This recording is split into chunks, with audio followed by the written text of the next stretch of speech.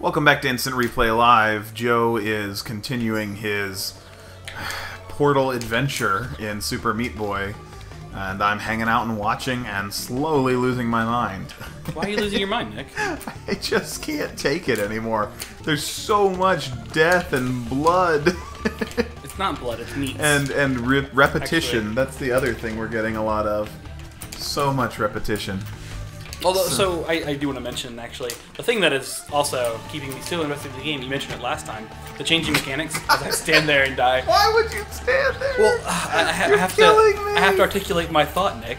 Anyways, so you mentioned, this is a late time for another mechanic to jump in, and it's great. Like, there's constantly shifting. Yeah.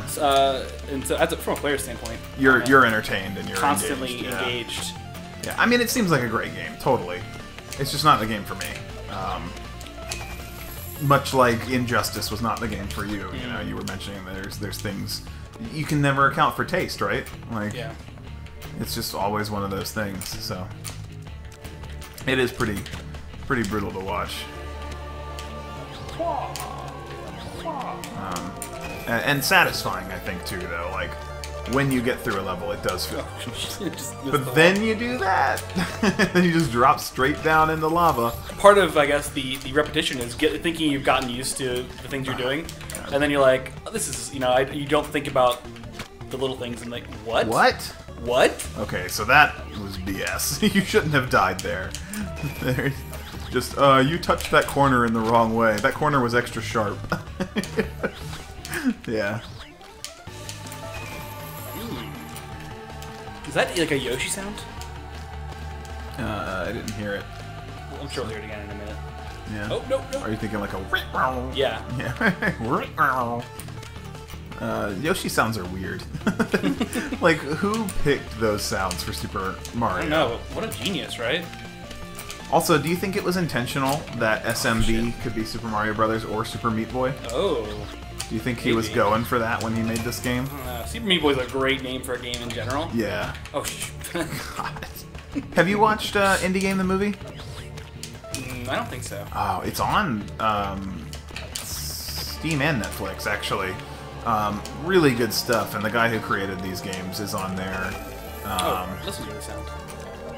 That was just the... Oh, the portals. Yeah, okay. It's kind of like it. Yeah. The portal sound may be louder when you actually watch the episode. We have to we have to play these with the sound down real low so it doesn't double on the recording. Otherwise, it sounds gnarly. So we play it very quiet and have to listen very intensely to know what we're actually hearing. But yeah, it's very much like the Yoshi sound. Kind of a wispy whoosh. Wispy whoosh. It's getting late, and I'm getting kind of punchy a little bit, I think would be the term. Punchy? Punchy, yeah. What does that mean? It means I'm starting to get a little bit like jumping to ideas and finding those ideas funny, maybe. Like I'm kind of like I'm having a hard time holding on to a single thought and instead jumping to a thought, and that kind of fast thought process makes you a little bit delirious? Yeah, you sound delirious right now. Delirious is the word. So that's where I'm going right now. I'm having a really hard time with this jump right here. I don't know what to do. You sure are. You haven't been past it once yet, have you? I guess No. you've stained the other side a little bit. I think I jumped clear over and fell into the lava. Yeah. I just don't really know. God, and then there's a portal way out there too. That was a terrible time to jump. Once you get there, oh god, now I'm yawning. Ugh. You are high energy. You should have had a Mega Monster like I did. Jesus. Quit branding them. I'm not trying to. It's just Monster's not going to give you a brand deal, no matter how hard you try. Maybe Lady Gaga will then. Oh yeah. Do you think Lady Gaga is a brand? I mean, I kind of agree. She calls her things monsters, or their things. Oh. Her fans. Oh boy. That's what our fans will be called, our things. You're all our things if you're listening to this. Yeah. Well, we had an interesting conversation actually about this. I think it'll be fun. We talked about how our business as YouTubers, I mean, not that we're like high caliber professionals or anything. It's not a business for us, it's just a hobby really, but yeah. Our commodity is people, in a way. Well, that's what the YouTube business the actual business is, right? Like, commodity it's the people economy now, is a popular term for it. What we make is this content where we're giving commentary, but what YouTube makes is viewers. YouTube makes people who watch and sells them to advertisers. It's not that the ads are being sold. It's not the products that are being sold. It's not the episodes. It's the people who are the product given to the advertisers. And that's a totally, like... I mean, it's not totally different. Television and radio have been doing it also for years. Sure. But I feel like YouTube has cornered it in a very, obviously different way, because you've given all the creation over. Like, at least with television, ads were designed to pay for television, right? Like, let's sell ads to pay for the content we're making. With YouTube, it's make the content first, and if you're good enough, maybe you'll make some money on the ads. You know? And good enough is also a very loaded term, because it's not actually about being good enough. It's all about... you see, because you can be this terrible and still have a YouTube show. It's all about getting noticed. And you really have to sort of whore yourself out there. And we've been doing a lot of, you know, self-promotion kind of stuff. And,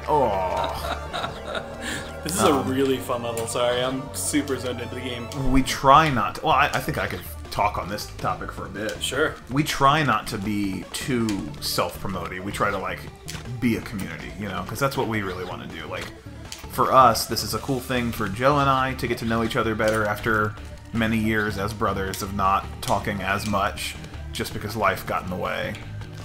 And it's a cool way to share our stories with the world, because I think we have some fun stories. Sometimes they drone on a little long and maybe aren't as interesting as I'd hope, but I think we have some fun stories. I hope people agree. And then there is the far back of our mind underlying dream of, hey, maybe we make some money on this someday. But that's not the primary motivation. And that's a very different life for content creators. Yeah. Like, the idea that your content is not the thing that is going to... If you make a TV show, unless you're nonprofit, public access, something like that, you're making a TV show because you have a creative vision and a desire for money, I would say. You have to have a high enough desire for money to get it out there, because it's so much work to get on TV. But if you're making a YouTube show, it's so easy to get out there, and so difficult to make any money. Alright, well... Oh, that's not an episode. I'm like 2 minutes early. Sorry, I was gonna get ready to call us on that. Jeez. Oh, wow. Oh god. I thought you had it in one go. That would have been an amazing episode. Not episode start, but level start. Ooh. Oh, man. Oh, man. Can you make it out of there now? Oh, you psyched yourself out. Yeah, you had it. That was I like this level. I keep calling it an episode. Hey, you did it too on the last recording session. Make mistakes. Yeah, of course. Oh.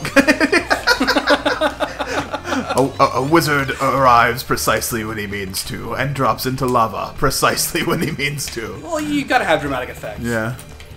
I never make mistakes. Dang, man, you actually handled that one pretty well. I'm impressed. You still have 1 minute and 18 seconds to beat another level. Let's do it. Let's do it. What do I gotta do? What do I gotta do? Well, you got a laser eye on you. It's got a crumbling wall. Yeah. But key and then drop. Why didn't you drop down? I meant kind of to. Yeah. And then can you just climb back up through there? Like, oh, you need the other key. Tiny walls. Or tiny. Definitely, the more intense these games get, the more it feels good to talk about the game itself and not just our random, nonsense commentary. God, I didn't even see that key at the top of the screen until like knowing that it drops now. Shit. That was like a perfect fail, and then your key is gonna drop. Is it gonna drop off if you? Or no, that block is always locked in. So what I want to do here is get a little bit of room for me to run the second time around. Yeah. That way I can do this. So I had the right idea. Go on. In mind. Go on. You were saying. Look, my keys drop sometimes. Oh no! It bounced. Okay, one more try. You're all right. You can do it.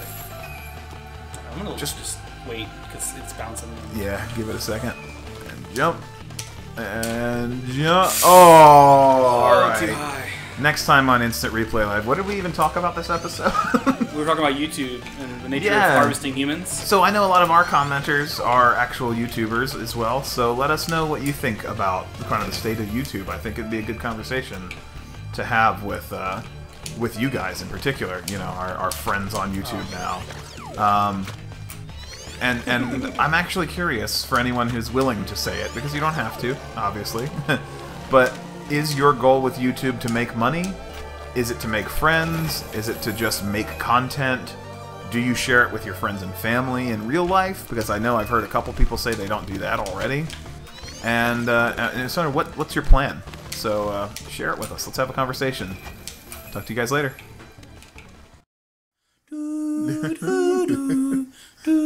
Wow, wow.